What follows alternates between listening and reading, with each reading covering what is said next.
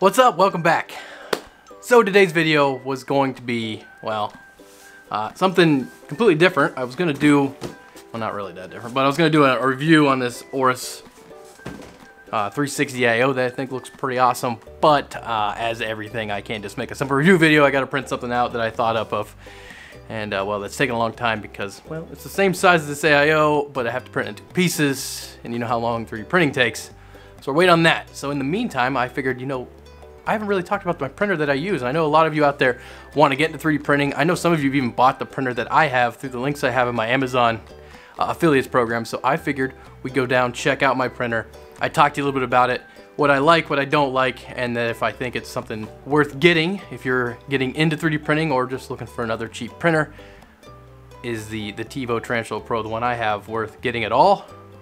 And I'm not a 3D printing expert, I think you probably all know that, but I can give you like a noob's perspective if you're getting into 3D printing, and hopefully that'll help some of you guys out. So let's go downstairs in my basement where I hide my printer because I don't like listening to it print all day long because I use it quite a bit, and we'll take a look.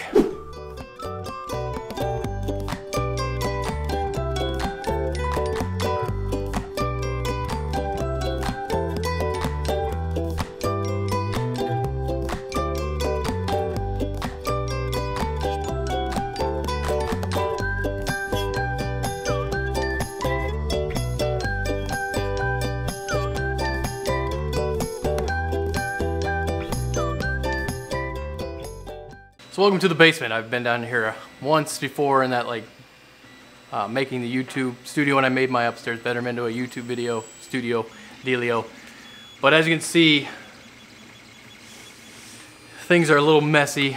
This weekend my parents were here and my brother were here. We started finishing my basement, which is a big project in and of itself. I didn't really make any videos about it because I didn't know if you guys would care that much to see, but either way, hopefully this whole deal will be finished soon-ish.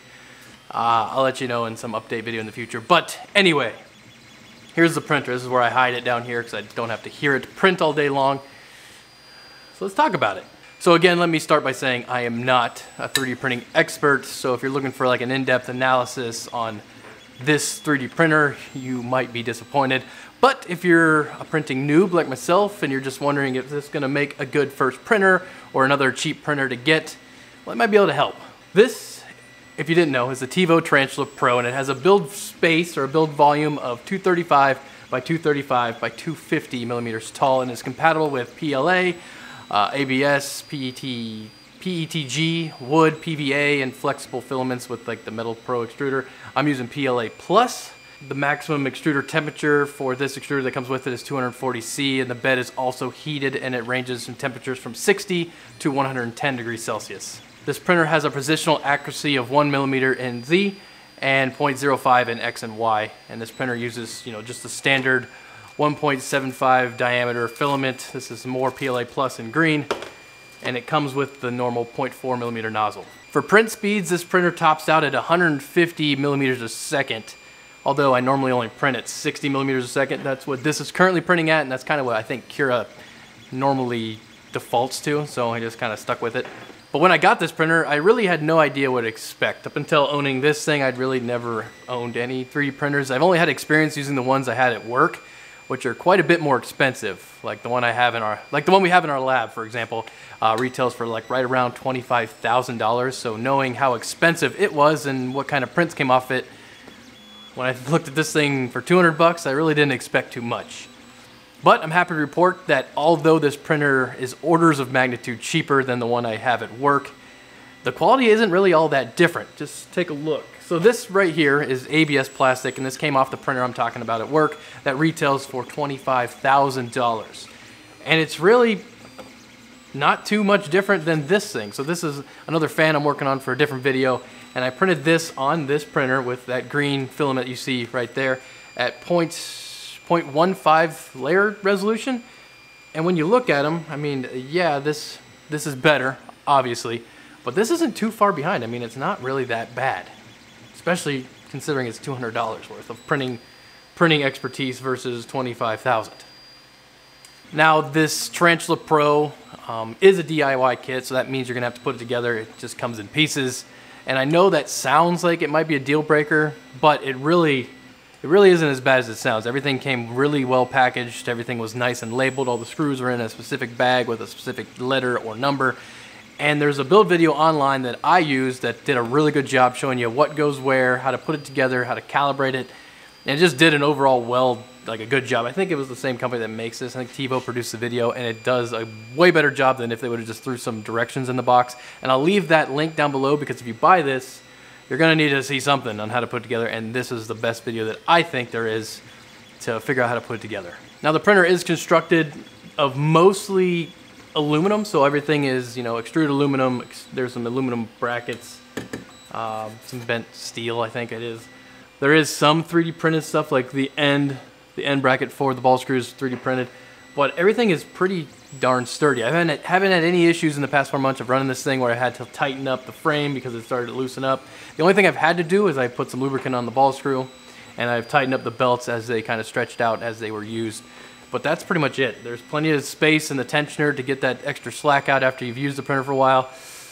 And it's literally been just running. And I use this thing a lot. Like, this print right now has been going for I think we're going on just about 23 hours. Actually probably over 24. I think I started this yesterday at 8 a.m.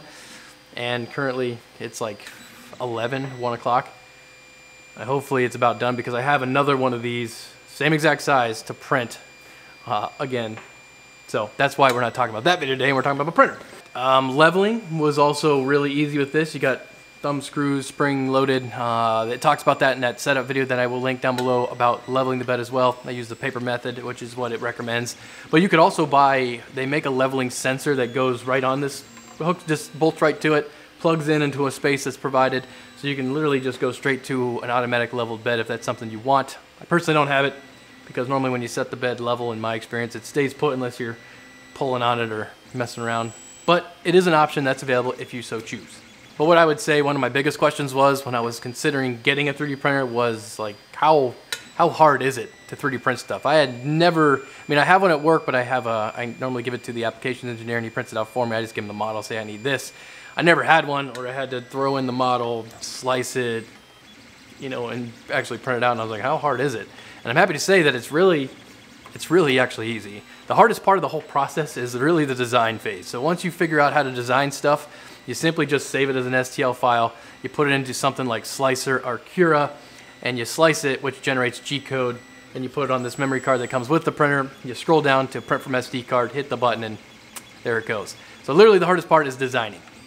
And, you know, as you're learning to design, you'll get better and better. And then in the meantime, if you don't have, you know, good models to use yet, you can always go to places like Thingiverse, which I have an account on, and I always put all of my models. So if you want to download stuff that I make, you can just download the STL file, slice it, and print it. But there's also a lot more useful models out there, like shelves, candle holders, phone holders, you know, pretty much anything you can think of. You just search it, find it, download it, and print it. And then it's really that easy.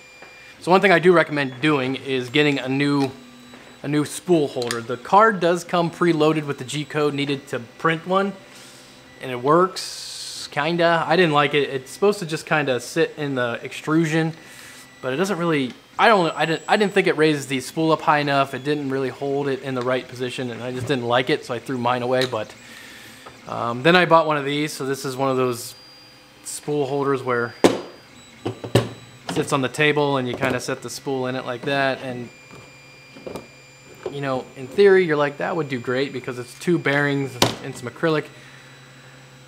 It does good when the spool is full, but as soon as it gets light, it just pulls it right off. So I wouldn't recommend buying these either. I would recommend going to Thingiverse, finding something like what I have. So this is not really a spool holder, it's that prop balancer you've seen in other videos, but it does a really good job at holding spools.